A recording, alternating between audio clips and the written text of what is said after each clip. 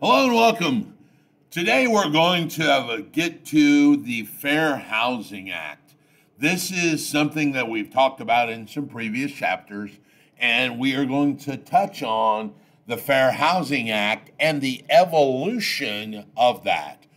I will guarantee that you, as a student in a testing scenario, are going to need to know which act brought in which fair housing protected classes. Now, depending on what state you're in, we will talk about it in the state laws down at the end of this class, because what we are going to talk about is the federal Fair Housing Act and the 7 protected classes inside of the federal laws. Some states can be more restrictive, like Washington State, but you can't be less restrictive. So we're going to cover the federal laws in this class, in the general body here, and then when we talk about your specific state, we will cover the state classes if they are different.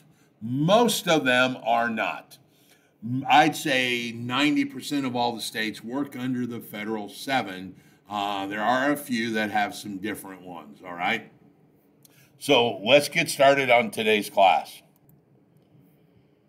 We are going to talk about the fair housing. The fair housing is designed for equal opportunity regardless of your race, color, religion, national origin, sex, familial status, disability. Don't worry, we'll get to them. And you, as the real estate agent, better be aware of these federal laws. And like I said, we will touch on the state specific or any local, depending on when we get down near the end of this class and deal with your state laws. The purpose of this law, obviously, is to create an open and unbiased housing market for all to enjoy home ownership. If you violate this law, dude, these people do not play. It could be a criminal act and grounds for disciplinary sanctions against you. So let's see how this plays out. So what you have is the Civil Rights Act of, I lost my mind. What you have is the Civil Rights Act of 1866, all right? In the Civil Rights Act of 1866, right after the Civil War, they determined that it is illegal to use a person's race as a determining factor on whether you sell them the house or not. It is the only protected class that we have in 1866. It is the Big Mama Luca law. It's the main law that we go back to all the time, all right? The Civil Rights Act of 1866. So then what happens is we move forward in this and we get to this court case in 1896, 30 years later, that is called Plessy versus Ferguson. Plessy versus Ferguson, if you remember, was a lawsuit where a gentleman who was black was sitting in the white rail car, and they asked him to move to the back, and he sued on discrimination basis. And this court case was actually pushed all the way to the Supreme Court. And this is 1896. And the Supreme Court ruled that if there were segregated services that were equally maintained, that it was not discriminatory in nature. So there could be a white rail car and a black rail car to segregate the races, as long as they were still treated equally, that in fact was not considered discrimination. So basically, Plessy lost this case. As long as you had a white water fountain or a black water fountain, and they were equal in nature, or however it was not considered discrimination. Well, we roll along that way right up until 1954. Okay? Now, we know that our history has some ugly patches. And unfortunately, this Plessy versus Ferguson rule, called separate but equal, said it wasn't a violation, but they were never equal. All right? They were never equal. Unfortunately, that is a bad history that we have. So in 1954, there was a gentleman who wanted his daughter to go to this white school in Topeka, Kansas. They claimed that there was a black school and a white school, and under the U.S. Supreme Court decision in 1896 called Plessy versus Ferguson, it was not discrimination because separate but equal existed. So it went all the way to the Supreme Court again, and it was called Brown versus the Board of Education. And he actually won because the Supreme Court at this time said, you know what? It is inherently impossible to have separate anything and them be equal, let alone education, because the simple fact is you have different teachers. So they can't be equal because one teacher is always going to be different, whether they're better or worse. So they integrated the schools back.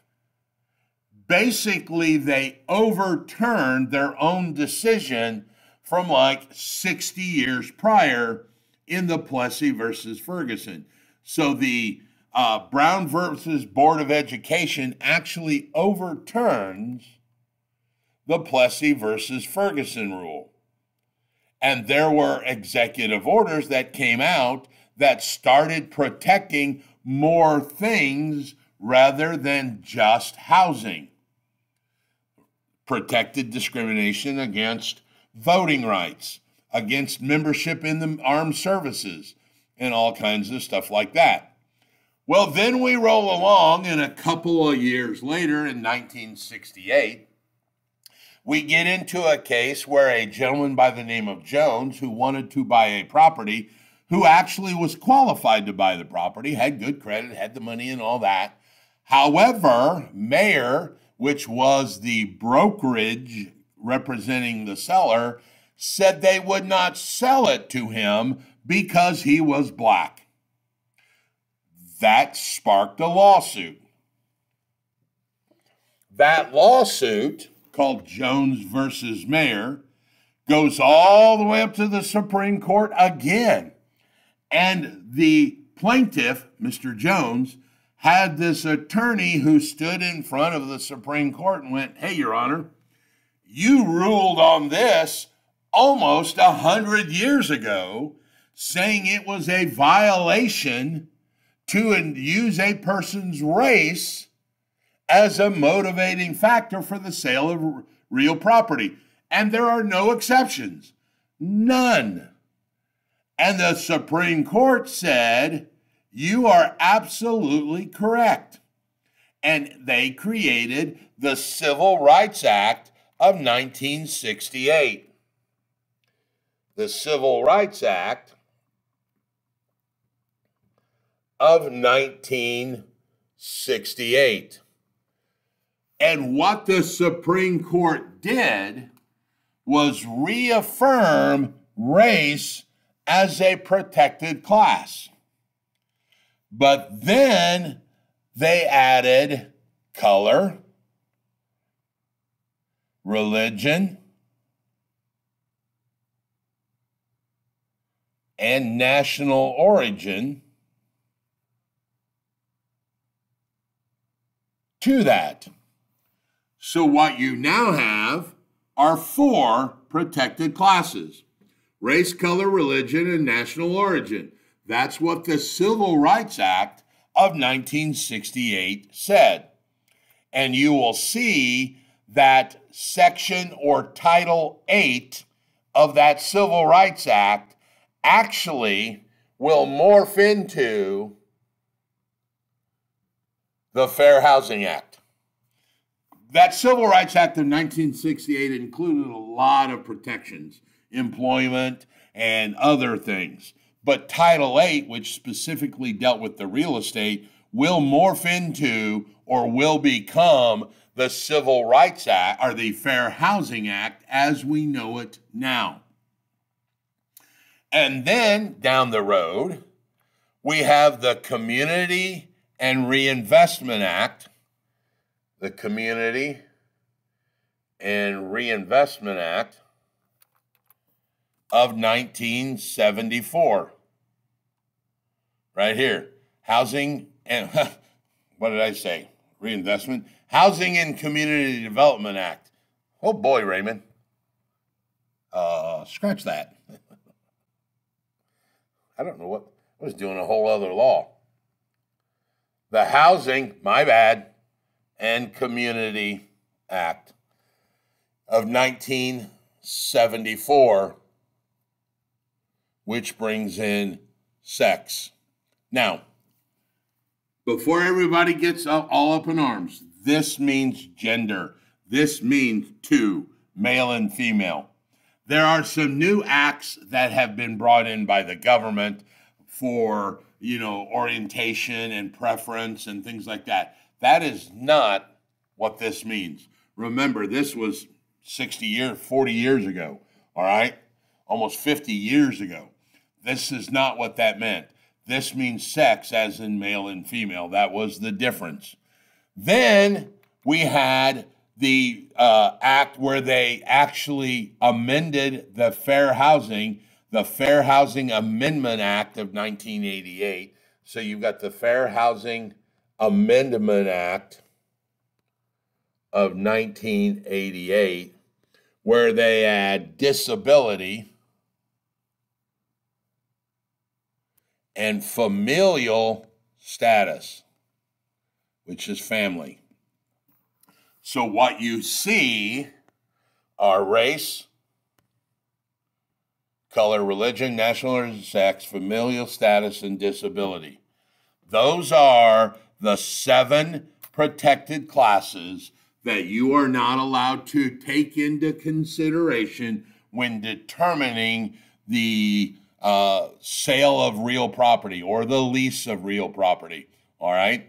Those are the 7 protected classes: race, color, religion, national origin, sex, familial, and disability. Those are the 7 federal classes. 80% of all states use this. There are a few states which can add to that. And like I was mentioning, I think Washington State adds military service. I think they add single parent to that as a protected class.